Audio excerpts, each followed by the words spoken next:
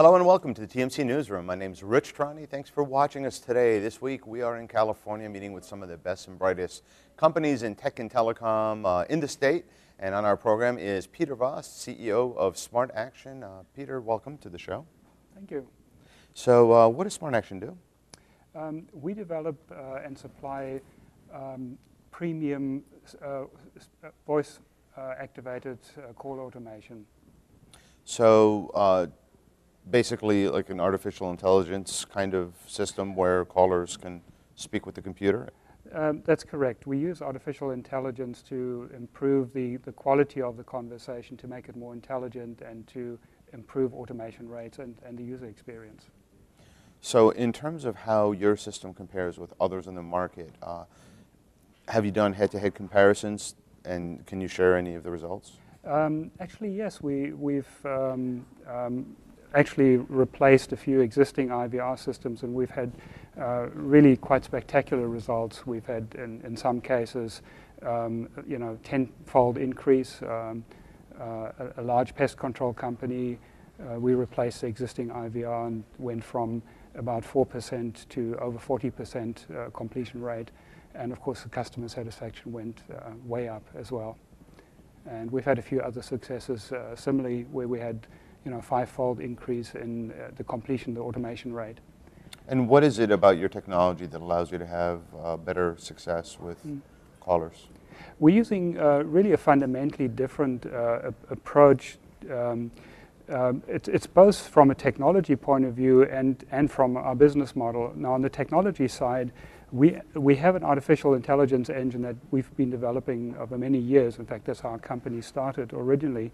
And that intelligence engine actually monitors and manages the conversation as it goes along. So you can talk to our system in natural language, and it will interpret what you're saying and make sense of it. And that not only allows you to handle more complex conversations, but it also improves the understanding rate significantly.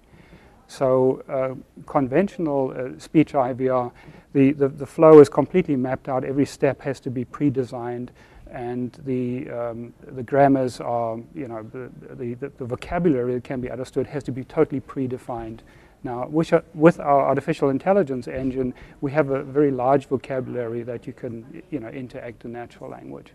So where you sit in the solution in the call center, are you competing against solutions from Microsoft and Microsoft Tell Me and like a Nuance? Is that where you're sitting?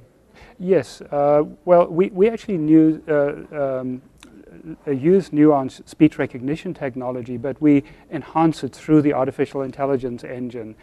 So we would be competing with people like Tell Me, but they don't have the artificial intelligence engine, the natural language recognition. So that allows us to improve the user experience and completion. So you're really focusing on the grammars and refining what the caller is saying for recognition purposes to try to figure out context and things like that? That's correct. But the engine, there's an important distinction between other people who may have some artificial intelligence component. They would use the artificial intelligence to help design the system in the first place. We use artificial intelligence, the engine, to manage the conversation in real time. So, for example, it has short-term memory. It will remember what was said earlier in the conversation. It can use that. It will disambiguate things that it doesn't understand. So if somebody says 14, ask somebody's age, and it's not clear whether they're saying 14 or 40, our system, would use the context to rearrange the weighting of the hypothesis and make sense of what is the most likely thing that makes sense. So that intelligence really adds to the whole quality of the conversation and allows us to handle more complex applications.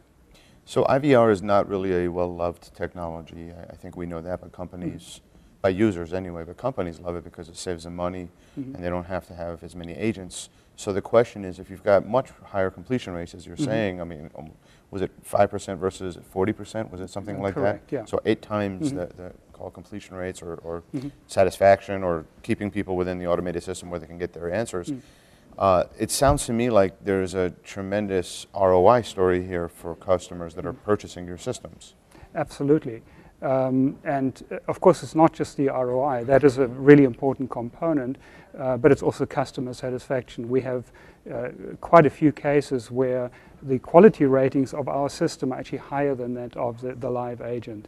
To give you one example, we're doing, for a large stationery company, we're doing returns, and our system handles the returns transaction in 3 minutes. The live agents take 6 minutes. Can you give us an example of just one or two statements that you can make to your system that are successfully, I guess, understood? Well, the kind of thing, and we actually have a demo on our website as well that shows some of the things. But an example might be where you give a phone number and the system might confirm is that 555-123-4514, and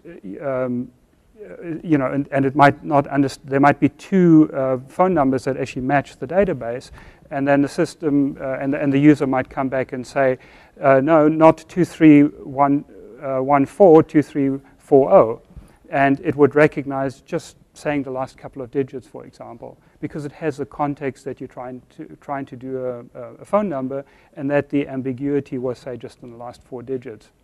So, it would be that. Another example might be on scheduling, where our system will ask you, well, when would it suit you? And you could say something like, next week, Tuesday in the afternoon, and it would understand that and then give you some times.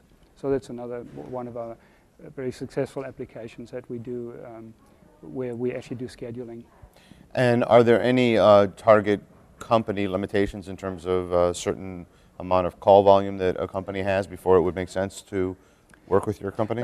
Yes. The rule of thumb is actually because we have such an efficient system we start off with a brain that already has a lot of capability, our development costs are actually quite lower. So we would be cost effective for call centers as small as 30 people.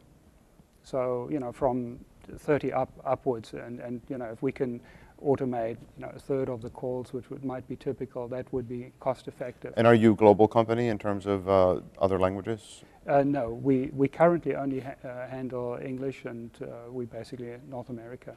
Okay. Yeah. Fantastic. Thank you so much for being on the show. All right. Thanks for having me.